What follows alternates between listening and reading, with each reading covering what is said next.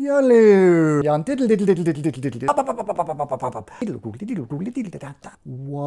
wowie, dau, au. Yam dia diddle dum, yam dia diddle dum, Do you think it's a good idea?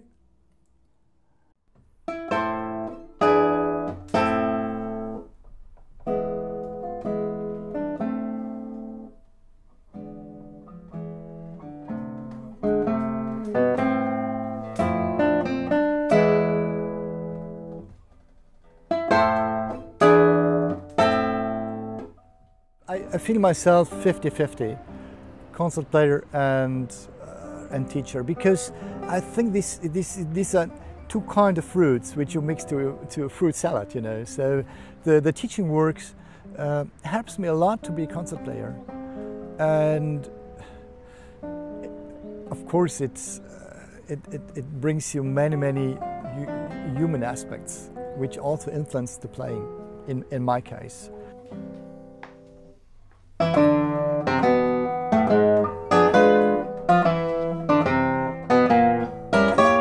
I ask a student, do it like this, and then do it as I want it.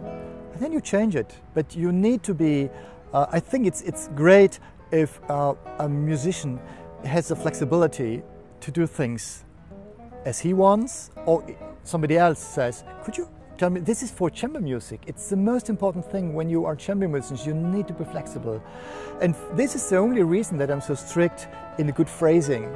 In do it in 2-3 different versions, and to learn it like technical things, you know, to learn phrasings like patterns, you know, as a part of like improvisations, you know, like scales, and as more as you have. And the problem is to control it. So unfortunately, controlling things is the most important thing, difficult things. It has to do with inspiration, but more with hard work. Glenn Gould is a very good example for that. You know, he could do everything. He did it in his way. Sometimes it's very crazy.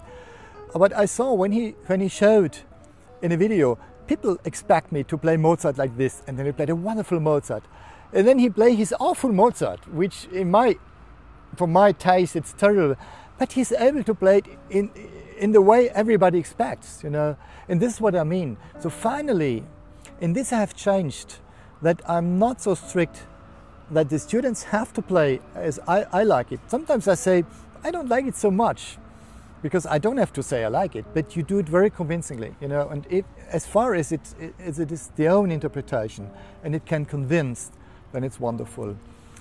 The problem is that you are very near about your own ideas, and you want to press, you know, your idea on the interpretation of your student. And this sometimes, unfortunately, happens also in my work. I need to say, but I don't want that, you know. First, I thought the andantino sostenuto, that's a good, in the beginning, I think it's a good tempo. But during the evolution of the piece, I still thought it's too slow, it's too slow. Could you play it for me, only for me, a bit faster? You don't like it, I know. Because that's already faster than... I know, you want it, I know. Yeah, but this we know, I mean, we talked about that.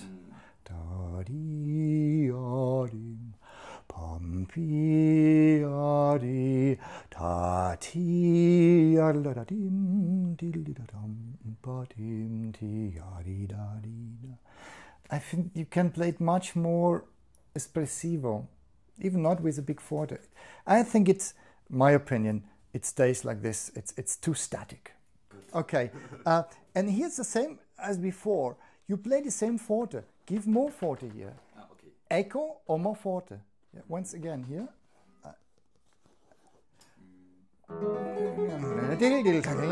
More forte.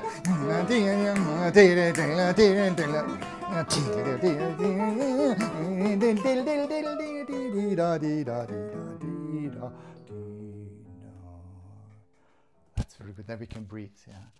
Pillow technique. Could you please explain more about this? Yes, of course I can. You would say podushka technique or Jacek technique, so if it's a small pillow.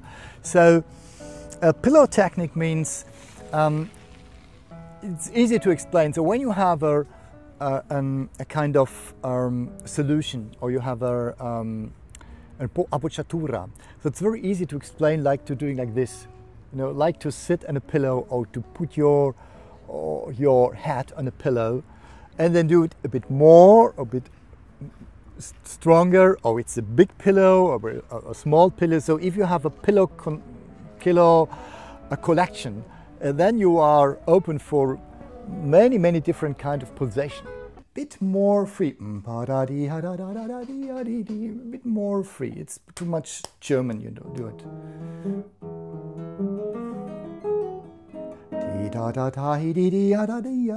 So it's easy when you give little pillows, and then so when you have little pillows but different, then you have the free phrasing, you know.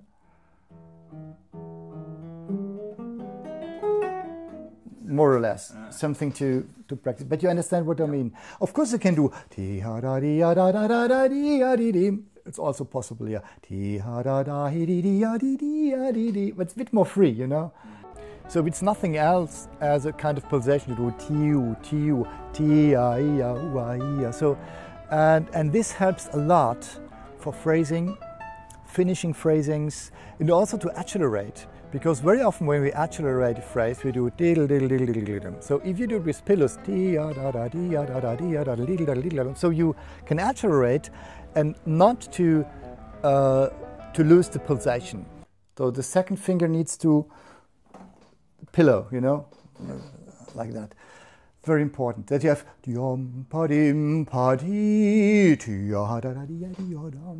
It's very difficult, I know. So pillow is a very wide idea of a very soft pressure on the note, you know. The best thing is to talk about appoggiatura.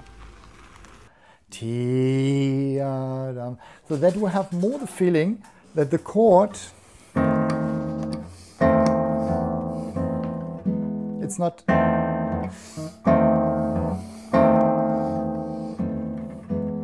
It's a kind of gesticulation also. Now we come from. That's wrong.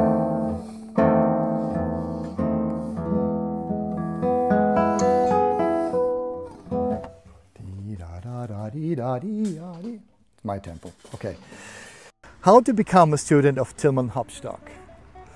Yes, the first thing is, all the students who want to become a student, they have to buy the whole program of Free Music Verlag, and then you become a student.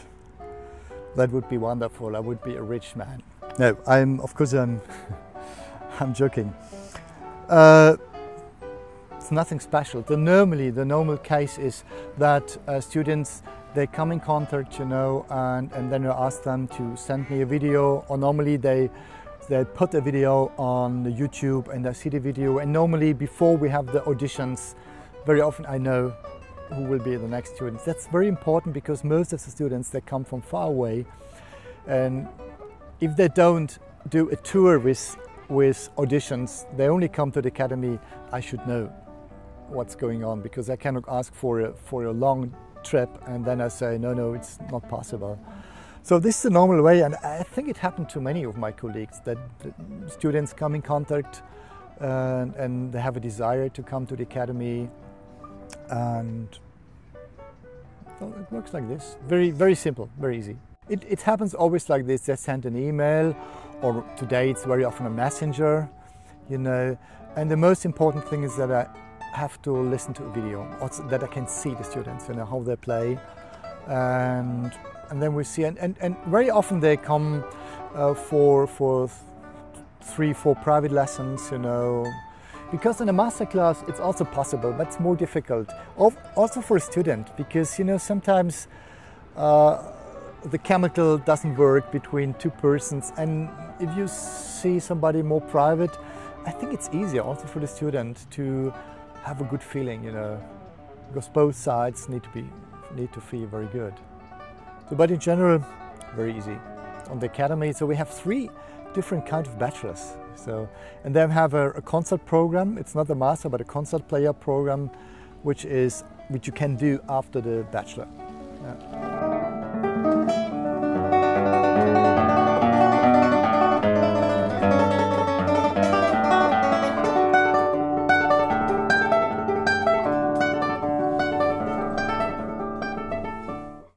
To be honest, I think in any way it helps when you also compose. Whatever you do, it's contemporary music or you write in older style.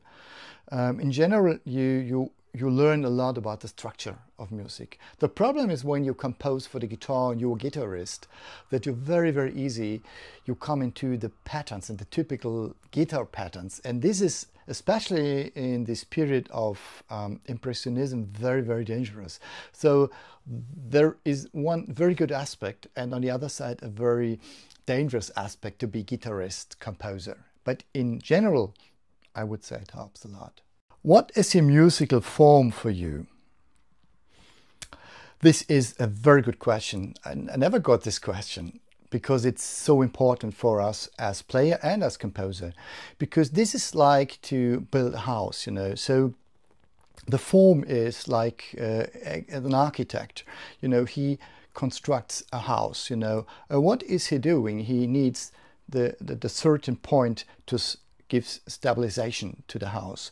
And this is what we see in the form of music. So, because very often as musicians, we go very deep inside in the music before we have an idea about the form, about the structure of the music. So there are always different steps and levels to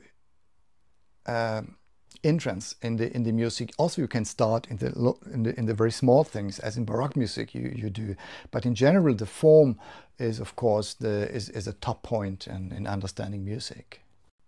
The problem of playing music is that we very easily repeat the same ideas, especially when we express in a very strong way, that we repeat things. But you can die only once, you know. So things are always the best when you can enjoy it once or two times in the same way. And this is the idea of the form and the phrasing, and not to repeat. You can repeat, but you need a good reason to repeat the same phrase in the same way, you know. And so the most difficult thing is to phrase in a very simple way, and then to change little things that gives another perspective to the music.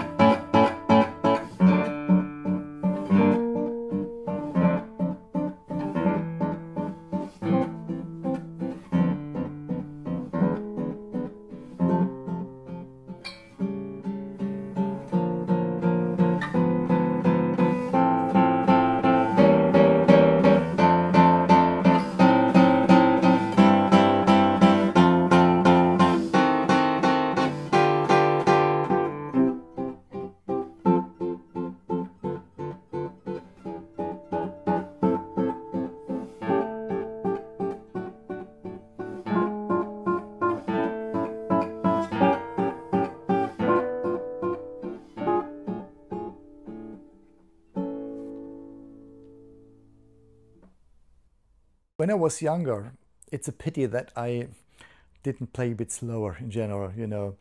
And to concentrate on music, in my case, it means very often that I talk to myself, go slower, go slow, do this wonderful phrasing, wait a little bit, breathe. I'm always doing this because I have the tendency to play a bit nervous. In general, I'm a nervous person, but on stage, I'm pretty calm, but sometimes I phrase too fast. So what I talk to my students very often, I do the same mistakes I criticize to my students, unfortunately. So for me, it's a challenge and a big help when I'm on stage to say calm, oh, phrase out, wait this, try to come in love with this wonderful melody, you know, and to not to force too much, you know. And then normally I play with less mistakes also, you know, because I more concentrate on the intention of the music, you know. How you see the future of the guitar, is it on the right way? This is a very individual question, because what I see is maybe different to what guitarists think. Because the most important thing is that the guitarists who are on their own way, they are happy. So how can I judge about the right or the wrong way? It's very easy to say that the guitarists, they live too much isolated in all these big festivals, it's only guitar. I know these kind of lamento. In general, I see the future of the guitar very, very positive. Why? Because we have so many better teachers. Then I look back 40 years ago where the guitar was, and we have so many more good musicians on guitar. Even there is a big lamento that too many players are looking for technical things, which is true, but there is still a rest of so many more guitarists than 40, 50 years ago who are really great musicians. So for this, I see the guitar in a good direction. I'm a bit worried about chamber music, which should be more part of the festivals, should be a bit more, we should pay more attention on these other instruments, you know, to combine, also in the festivals, you know. I mostly never see any concert with singers, you know, and guitar. I think the guitar's on the right way. I couldn't say, I mean, you can see many things which are going wrong, but I always compare to older times, you know, and I see that education is much better when we see all this young generation of great players. The question is always the same, that maybe too many competitions can a bit destroy the musical intention. This is a big problem. But if you have teachers who support it in the right way, to send the students in the right moment to the competitions, this is so important, you know. Then I also have a more positive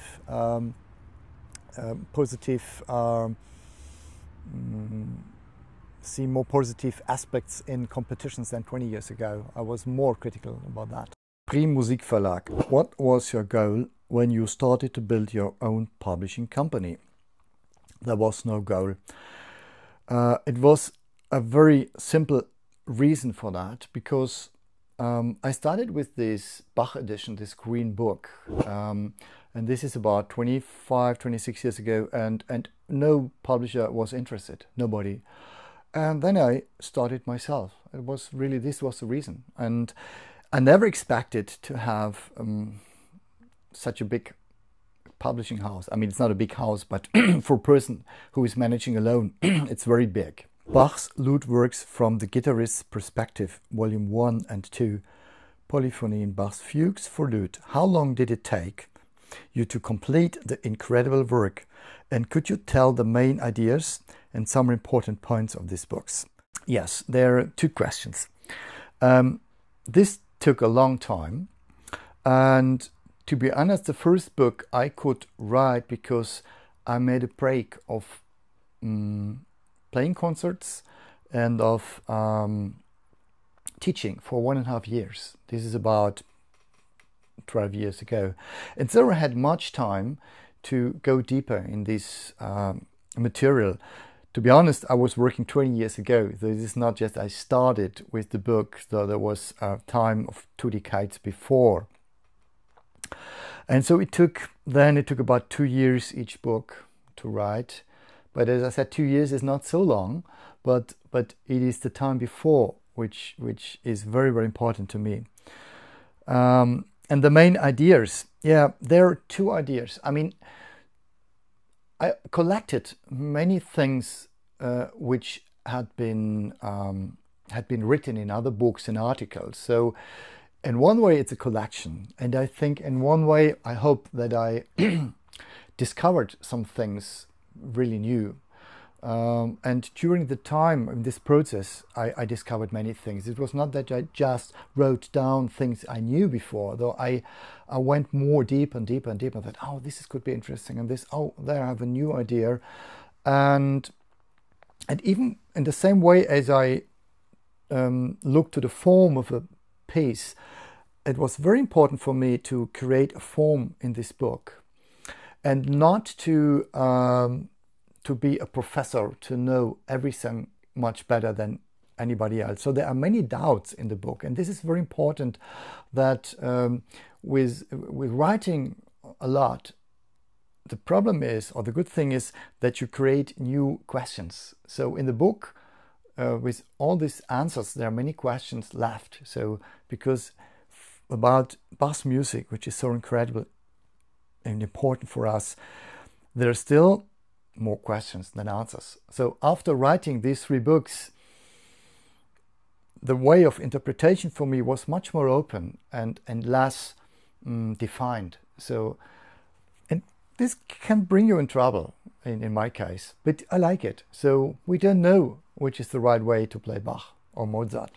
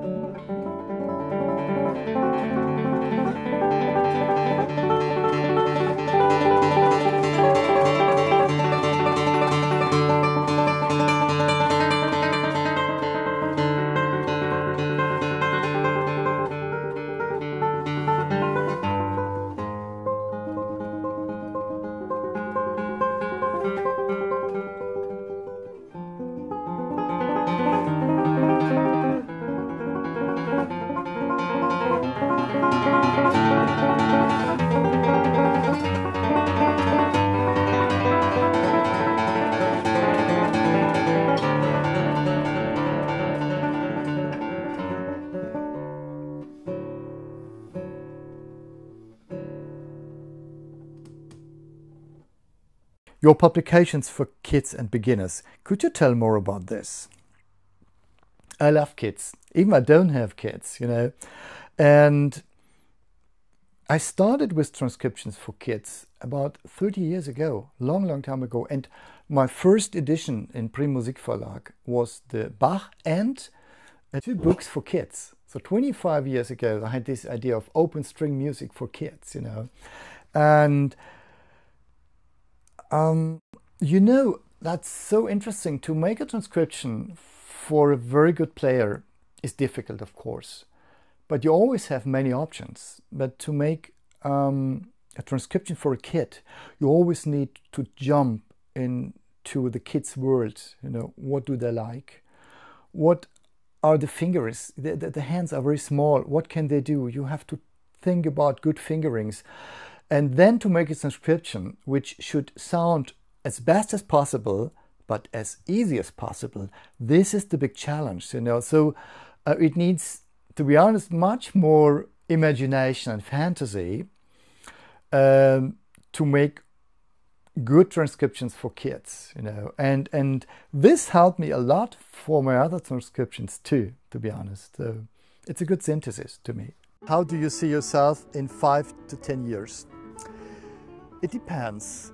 I'm an optimist or a pessimist. So I see myself with less hairs, for example. I'm afraid of that.